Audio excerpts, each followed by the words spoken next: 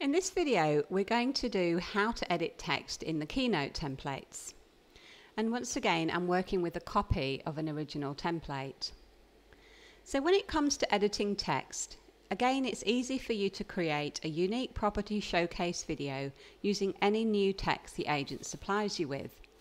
For example, on the first slide of this template, you might just want to put the price instead of just listed today.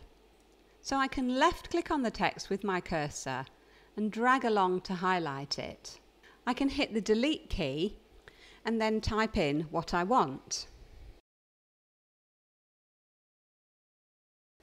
Or, once all the text is highlighted, you can simply start typing. If you want to edit the font size, style or colour, you can do it using this menu near the top. If your new text won't fit within the text box, you can simply click and drag on the sizing nodes to resize the box. These are the sizing nodes.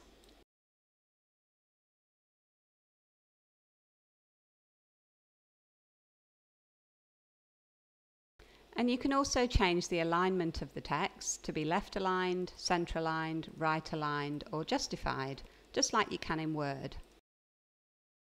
So as long as you're working with the actual slide templates and not the master slides, any changes to the font style or size, etc. can always be reverted back to what they were by right-clicking and saying reapply to master slide.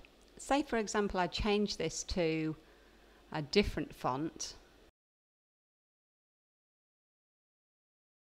this one, and I thought, I don't really like that.